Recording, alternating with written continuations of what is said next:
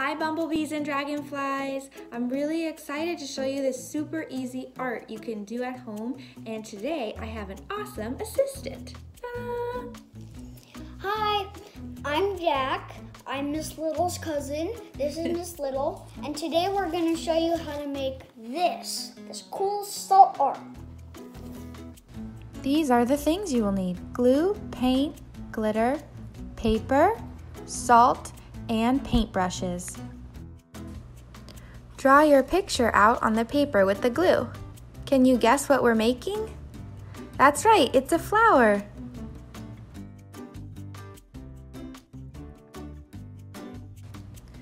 Next, you want to grab your salt and sprinkle it all over the picture.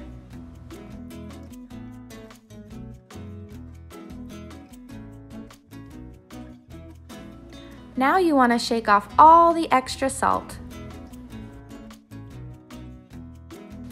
Now grab your favorite color and start painting. Make sure you have a lot of water on your brush so it soaks into the salt.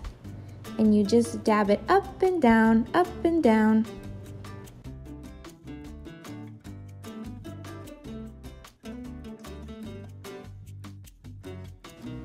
I love glitter, so I made sure to add some of that on my picture too. I made another drawing with the glue and put some glitter on with a spoon so it wouldn't end up on the floor. Next, we add salt. So as you can see, we put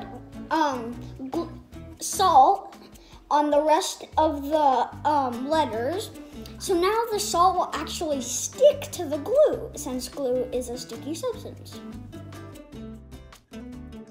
Then we add the paint.